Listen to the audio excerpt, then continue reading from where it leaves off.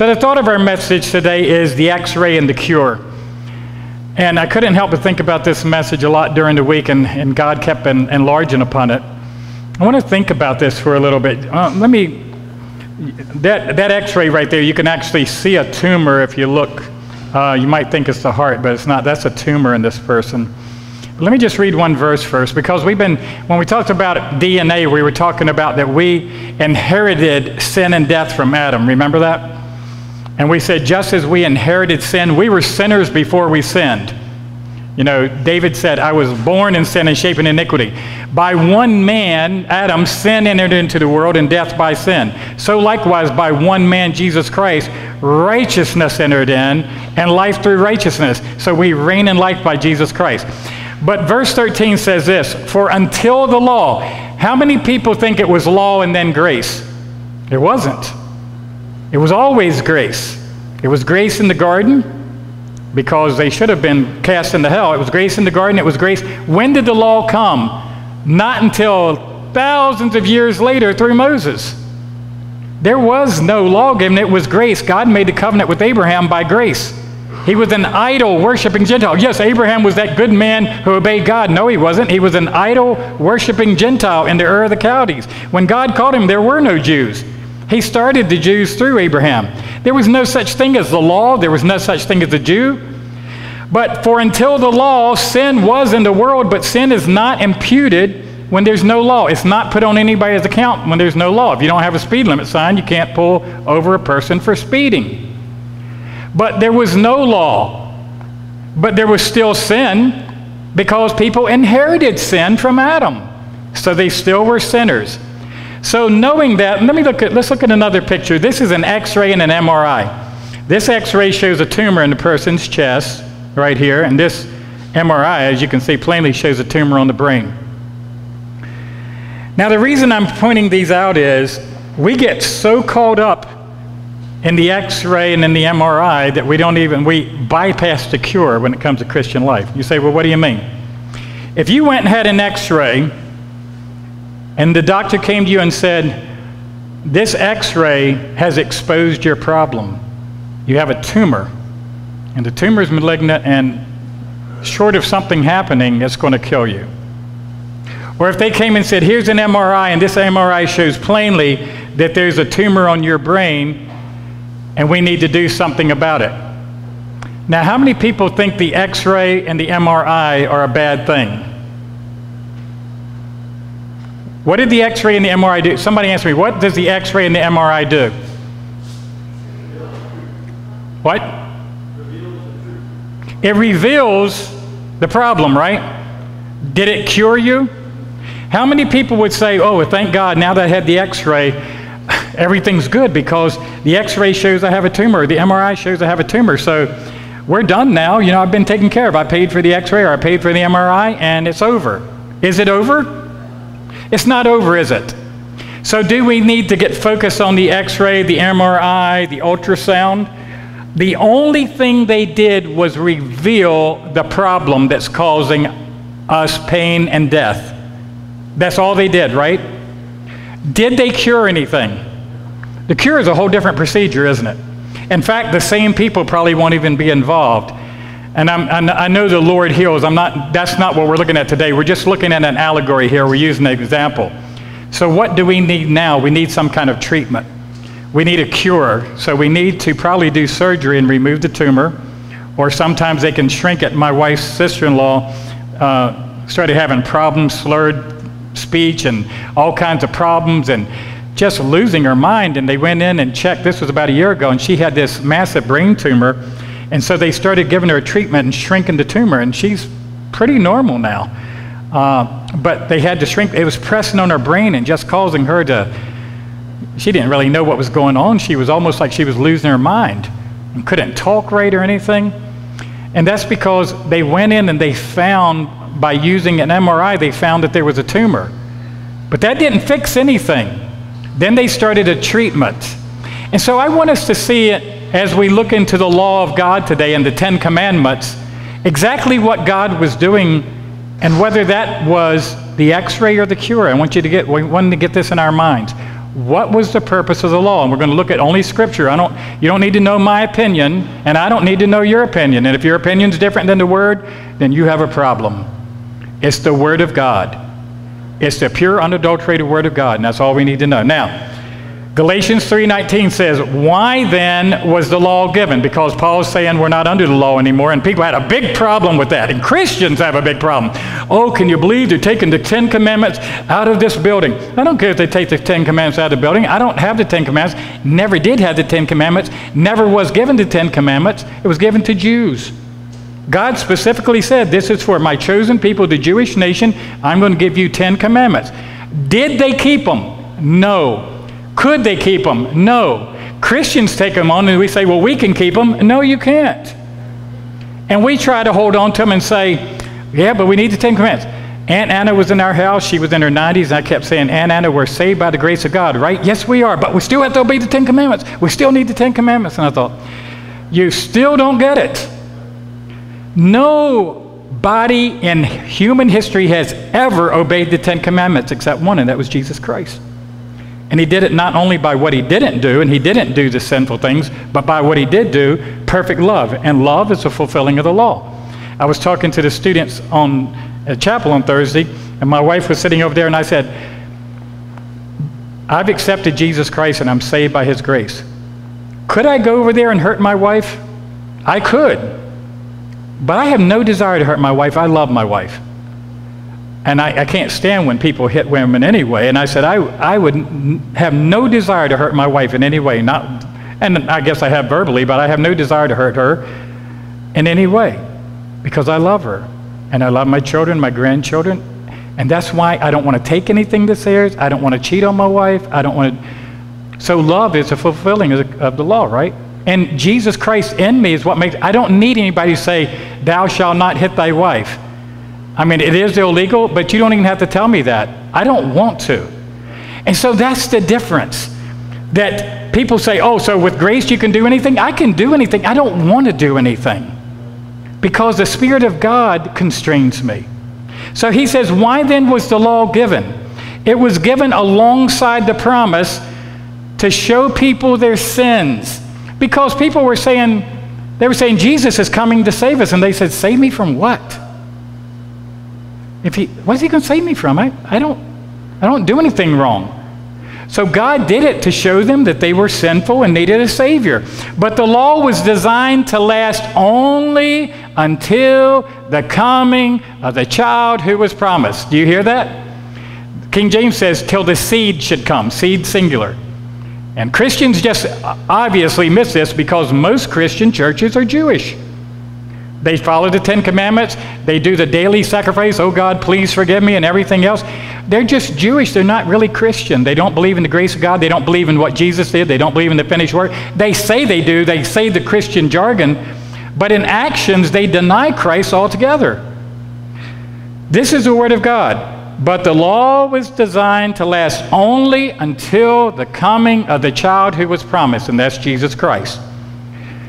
Now, Romans says this, wherefore the law is holy and the commandment holy and just and good. There was nothing wrong with the law. It's just that when it came in me, it created death. Paul said, I was alive without the law once, but when the law came, sin revived and I died. It showed me how bad I was. Is that a bad thing? No. Is this a bad thing? Oh, I wish I had never seen that x-ray. I wish I had never seen that MRI. It's not a bad thing. It's a good thing you saw it because there's a tumor in there and something's got to be done about it. That's not a bad thing. It's just not a fix. Oh, I hate that x-ray. I hate that MRI. No. I know you hate to see what the news is, but the news is true. It's there. And that's not a bad thing. Now you have to fix it. But what is the fix? Was then that which is good made death unto me? Was the x-ray what caused the person to have a tumor? Did the MRI give him a tumor? No. It exposed what's there. God forbid, but sin that it might appear sin, working death in me by that which is good, that sin by the commandment might become exceeding sinful. God said, I want you to realize how sinful you are. Because Jesus is coming and you need a Savior. But if you don't realize you're a sinner, you'll never turn to Him. And it's the same way with Christians today. I grew up in a strict home and I was always really good. I mean, I might have stolen a cookie or something, but I'm basically a really good person. And yeah, I guess I should receive Jesus to fulfill all righteousness. You know, they kind of think they're like Jesus. He got baptized to fulfill all righteousness.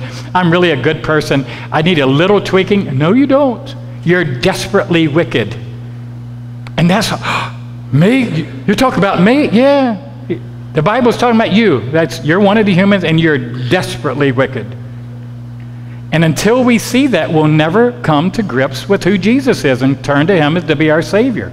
If I think I'm basically a good person, I never really did anything wrong, I kept pretty clean, I didn't drink, I didn't cuss, I didn't fornicate, I didn't do this, that still has nothing to do with it. I was born in sin. I was born spiritually dead. I received sin from Adam, and I was lost from the get-go. And I do need a Savior. I don't need a tweaker, I need a Savior.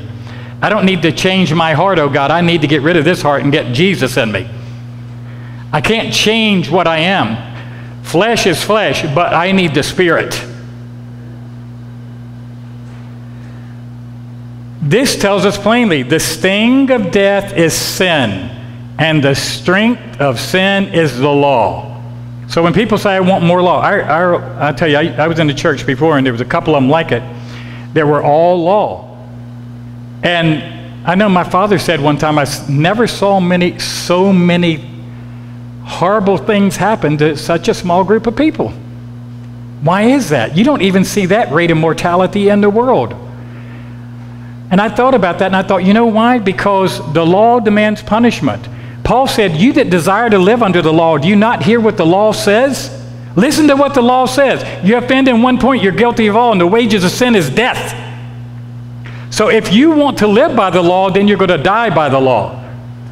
If you want to refuse the grace of God, and you want to earn things through your own righteousness, guess what you're getting? Nothing.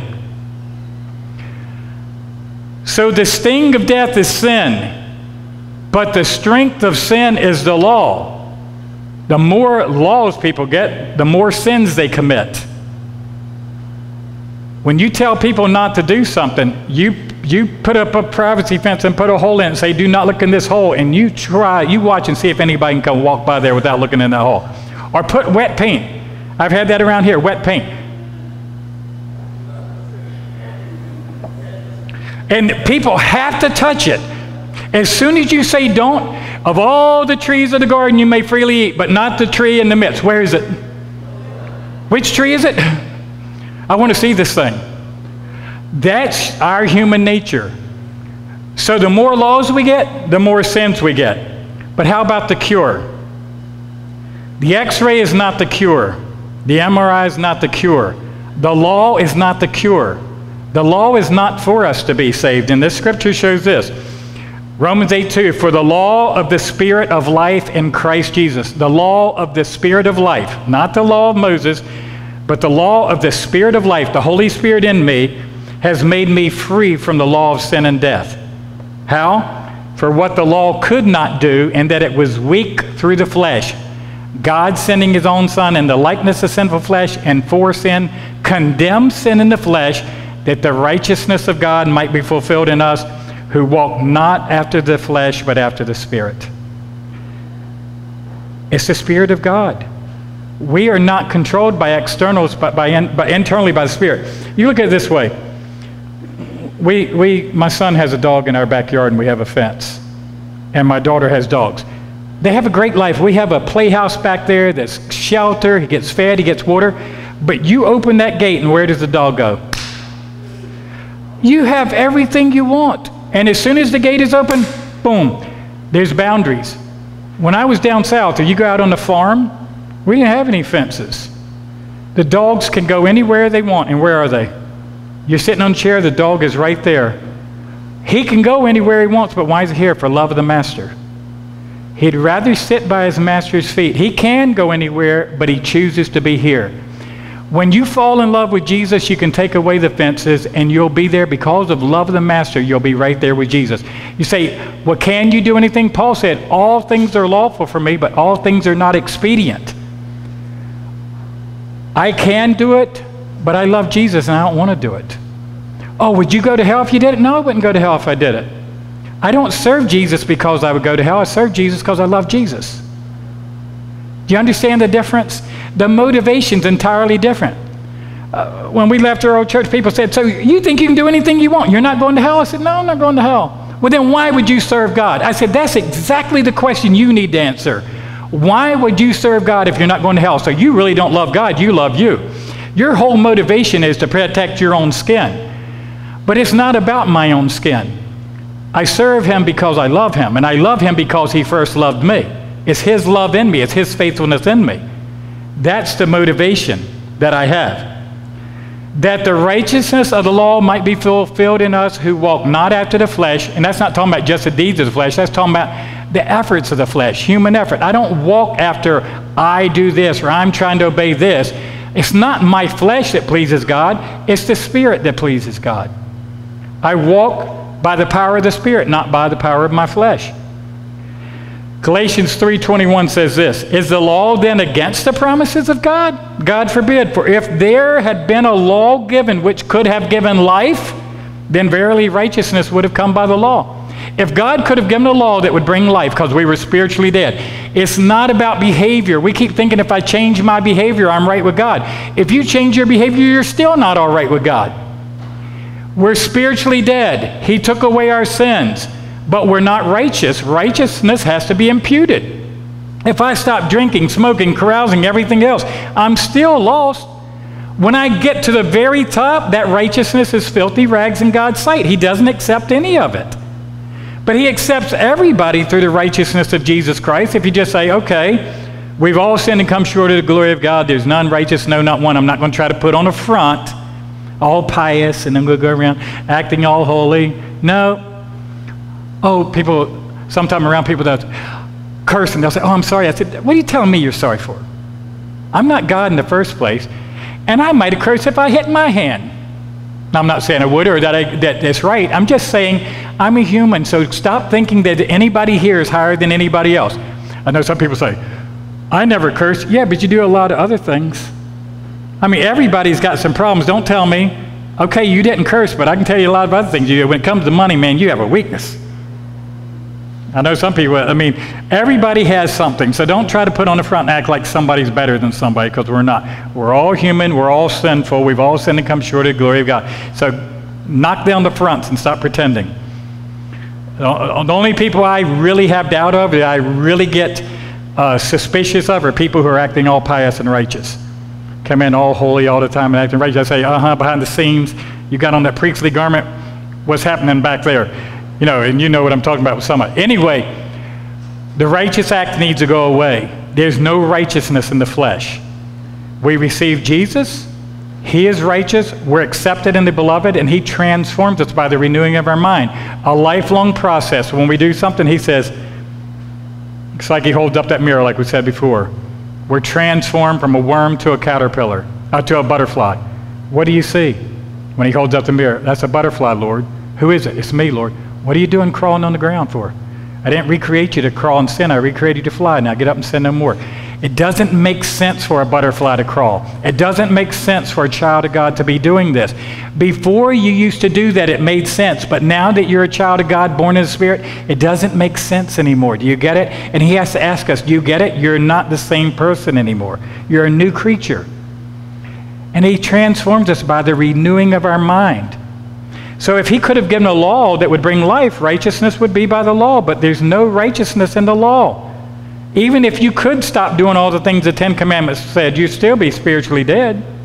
You'd still be unrighteous, because righteousness comes only from Jesus Christ, and it's imputed or put into your account. We're clothed in his righteousness. But the scripture has concluded all under sin, that the promise by faith of Jesus Christ, that's his grace, that's faith, not the law, might be given to them that believe. Paul put it this way. He said, now if you work, like if you obey the law and you work, then it's not grace, it's wages, right? If you come and work for me, and I say, will you come and work, and you worked all week, and I would say, I'm going to give you a gift today. It's Friday, I'm going to give you a check. You say, that's no gift. I worked for that, John. Give me that. Don't tell me gift. What do you mean gift? You think I worked all that for nothing? You asked me to come work. You said you'd pay me. That's my wages. Give it to me. But if I just walked up and said, here's this, it's a gift, you'd say, well, thank you. Well, that's what God said. It's a gift. It's not wages. So don't think you're working for Jesus' favor. Paul said, if it's work, then it's wages. But it's not. It's a gift given to us by God. Isn't it amazing that God even changed the day we worship? This is not the Sabbath. Sunday is not the Sabbath. Saturday is the Sabbath. Work 6 days and rest on the seventh. That's what he told the Jews. What did he tell Christians? Come together on the first day of the week and rest. You rest, and then we work out of appreciation. Grace gives you, and then God does the works through us. We rest first and then work. Why did he put the rest first? To show us that in Christ we received the rest as a gift. We didn't work for it. We rest on the first day of the week, and then we work. You think God had something in that for us to learn? Wherefore the law was our schoolmaster, what? To bring us unto Christ, that we might be justified by faith. But after that faith has come, we're no longer under a schoolmaster. Let's get this. It was our schoolmaster to bring us to Christ, but after that you come to faith in Christ, you're no longer under the schoolmaster, which is the law. Thank you. Romans 2 says this. They say, well, how come they're hearing about these Gentiles that receive Christ and they've never even heard of the Ten Commandments? They don't know the law and they're doing the right thing. And Paul said this, for when the Gentiles which have not the law do by nature, because they receive the divine nature, Jesus Christ, when they do by nature the things contained in the law, these having not the law are a law unto themselves. How are these people doing the right things? They don't even know what the right thing is, because Jesus Christ is in them. And love is a fulfilling of the law. They're loving one another. They're taking care of one another. They don't even know what the Ten Commandments are. You come and say, can you say the Ten Commandments? What? I don't know anything about the Ten Commandments. I know Jesus. But you're doing all the right stuff. That's because the Spirit is guiding me. I don't need something on the outside to tell me not to do. I don't want to do that. Which show the work of the law written in their hearts, their conscience also bearing witness, and their thoughts the meanwhile accusing or else excusing one another. They're not guided by a law. They're guided by the Holy Spirit, which they received when they accepted Christ. One way this thought came to me, I've been, in my morning devotions, I'm reading through the book of Acts, and I thought this was good. Paul was going through different parts of Asia and then finally into Europe, and he's preaching the gospel and telling them they're saved by grace. And the devout brethren who are ever stuck under the old system are coming along after he goes to the next town and come and say, hey, you people, you're being misguided. Yeah, it's grace, but it's also law. You've got to be circumcised, but you've got to follow the Ten Commandments. You've got to follow the law. You have to be a Jew first to be a Christian. You can't be a Christian until you become a Jew first. Because we have the corner on salvation. Nobody in the world can be saved unless you're one of us. And the Lord said, no, you have to be one of me. You have to be me in you. And so they started telling people this. So they finally, it was confusing the whole church. So they sent representatives, Barnabas and others, to the Jews, and the elders gathered together, and the original apostles gathered together, and they wrote a letter to them saying, for as much as we have heard that certain which went out from us have troubled you with words, subverting your souls. Now, he said they're subverting you by telling you to follow the law and the Ten Commandments. Subvert means to secretly try to ruin or destroy their souls. They don't think they're ruining their souls. They have a really good heart for God, they think, but they're not serving God. They're subverting souls to overturn or overthrow from the foundation, which is Jesus Christ and his grace, to pervert or corrupt. This is what the apostles are saying about the people who are telling them to follow the law. He says, you're perverted, you're corrupted, you're trying to overthrow the foundation, which is Jesus Christ. Other foundation can no man lay than that which is laid, which is Christ Jesus. And you're trying to destroy these people's souls. This is what the apostles are writing to them, saying, ye must be circumcised and keep the law, to whom we gave no such commandment. We, the original apostles, we were with Jesus. We never told anybody to tell you to keep the law, because it's not for the Gentile. It was for Jews, and it's not even for them in Christ now. It was our schoolmaster to bring us to Christ. Guess what? Christ is here. The law did its job. It exposed the problem. It did not bring a cure. But Christians want to hang on to the x-ray. Oh, I feel good now. Oh, I understand you have a tumor. It's all right, I had an x-ray. Oh, I had an MRI. But there's a tumor in your brain. Doesn't matter, I had an MRI. We would say, that's pretty silly, right? But we don't think it's silly when we hold on to the x-ray, the law that was to expose sin in our lives. We still keep hanging on. The x-ray is going to save me. The law is going to save me. The law cannot bring life. If it could, then verily righteousness would have been by the law, but it's not. And it's made so plain. And people will confuse the Old and New Testament. What Jesus said, one jot or one tittle of the law will not pass until all is fulfilled. Exactly. That was before he died on the cross. And one jot or tittle didn't until it was fulfilled. And who was it fulfilled in? In Jesus. He fulfilled the law by his life, and he upheld it by his death on the cross. He paid the punishment for it, and it was over. People get mixed up. When did the New Testament start? Oh, Matthew, Mark, Luke, and John. No, at the death on the cross. Will goes into effect the day a person dies. The book of Hebrews says a testament is of no force until the death of the testator. When Jesus died, at that point the new covenant started. So what Jesus was doing was extending the law. He came to people who thought they were righteous. We're Pharisees, we obey the law of Moses. He said, oh yeah? You've read it, you're not supposed to commit adultery. I tell you, if you look at a woman to lust after, you committed adultery in your heart. Burn, got all of you, didn't I? Now tell me, you bunch of Pharisees going around, you never looked at a woman? Don't you lie to me. I saw your eyes when that lady walked by. I'm up here preaching. You couldn't even look at me. Couldn't even keep your eyes on me, gawking over there. You heard it's wrong to murder, but I say if you have hatred in your heart, you've already committed murder. Got the rest of it. You're all doomed. He buried everybody to show everybody. Jesus came and extended the law to say it's not just the outward, it's your heart. You didn't commit adultery, but in your heart you're doing all kind of fantasizing and stuff. You're guilty. So that's what he was doing, and then we try to follow it. Oh, now I can't even, oh, there's a wrong thought. That's not what Jesus was getting at. He's trying to show you we're just messed up. Like, we're sinful. He doesn't expect any different. It's like sometimes people come in, I'm so sorry my child did this. I can't believe it. I said, please, listen. I have to stop and tell the parent. Why are you surprised? It's a young child. They're not saved yet. This is what unsaved people do. They'll come to a time when they ask Jesus into their heart. But we don't curse at my house. I said, I don't care. That's what unsaved people do. You don't have to teach them to curse. What's the first thing a baby says? No. My granddaughter was over there. No, no. I mean, this is what they do. And I'm not surprised. I did the same thing. My dad said he used to smack my hand till it was red. And I would go right back over. Stubbornest thing in the world. No matter what you did, I'm going to do it again.